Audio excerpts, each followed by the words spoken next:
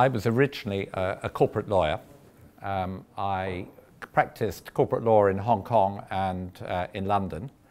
But in my spare time, I got involved in a number of businesses, which were, to be honest, a bit of fun. And I had rather a difficult meeting with the partners of the law firm that I was working for.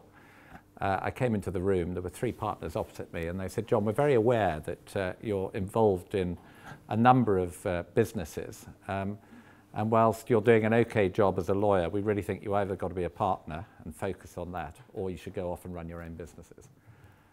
So I said, "Well, can you give me 24 hours? And I left the room. I went back home, talked to my wife about it. I came back on the following day and I said, "Well, actually, I think you've probably offered me the best escape route I could possibly have. Please give me 6 months to sort myself out, and I will go." And it's interesting, isn't it? You know, many entrepreneurial journeys start with a sacking. Mine was no exception. And that was how I joined one of our three sort of little mini ventures, which was Links of London.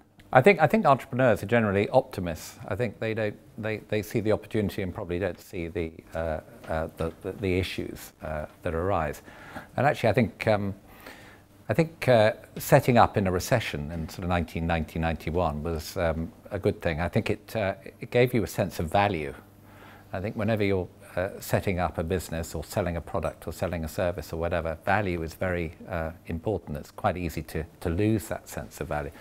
And a recession gives you that. You know, is this something that is well positioned from a price point of view? I think the other thing that was great for us was that when people are having a hard time, they're willing to look around. When things are going well, it's very difficult to recruit people. It's very difficult to find premises. It's very difficult to really make an impact. I think you grew Links to, was it 46 million of sales? To about 50. 50. You sold it for 46 million. Yeah, yeah, the year after it did 50. And that was kind of 15 years after you started? Yeah. So at what point in that process did you think, right, we've got to start thinking about a sale? How far in advance of that process? What did you do? How did you go about finding the buyers? Well, it's funny because my experience is that if you have a business, very few people approach you to buy the business. You'd think if you had you know, something that was going well, had a good reputation, everything else, that people might sort of knock on your door. Well, actually, it happens very rarely. In fact, the people we eventually sold the business to, Folly, which is a very large Greek company based on the Athens stock market, had approached us some years before, I think in about 2000, and we'd had some conversations, but it didn't go anywhere.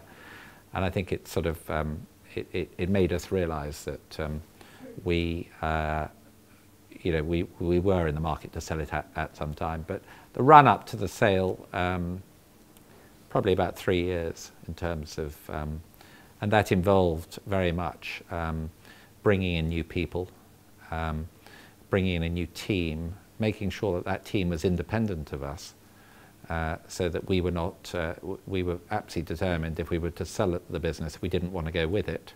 We didn't want to, neither of us are very good at taking orders. And so we had to build a team. And I remember when we did the investor presentations to the various buyers, Annoushka and I barely spoke, which was all pre-planned. But it was important that there was a team that could carry it on, we could sort of walk off. And how long did that whole sales process take?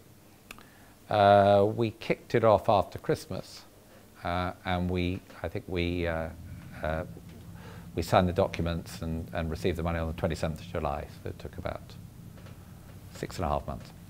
It's quite quick. Yeah, it was a well-managed auction process.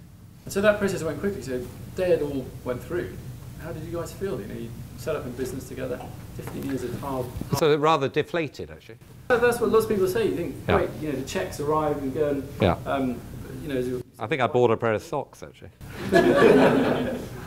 And then after that, so once you kind of pick yourself up and put your new socks on, how long did it take to then think about getting into something else and setting up effectively another jewellery business with Annoushka?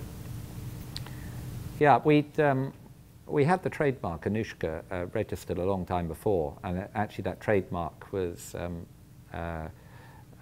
owned by Links of London, but we excluded it from the sale. So although we had no immediate plans to launch another business, I guess it must have been slightly in the back of my mind, what if? And I think at the end of the day, I think if you're an entrepreneur, there's nothing worse than doing nothing. It's fine going shopping, and it's fine going traveling, and it's fine, redecorating your house. But at the end of the day, you're slightly defined by what you do. And I think if being the former owner of, or the founder of, or whatever is not very exciting. So I think the other emotion that's there is you sort of recover from the whole thing. It's a bit like there's a sense of loss in a way when you sell a business, and then you pick yourself up and think, well, crikey, was that a fluke? Were we just really lucky? I'd better do it again just to prove that it wasn't a fluke. And there is that sense of that, and saying, well, why not? It's fun. Let's do it differently. We don't want to do the same thing. We don't want to run a silver business.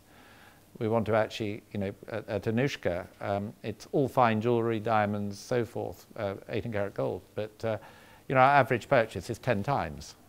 And therefore, it's a whole different segment. We didn't want to just go and do what we did before.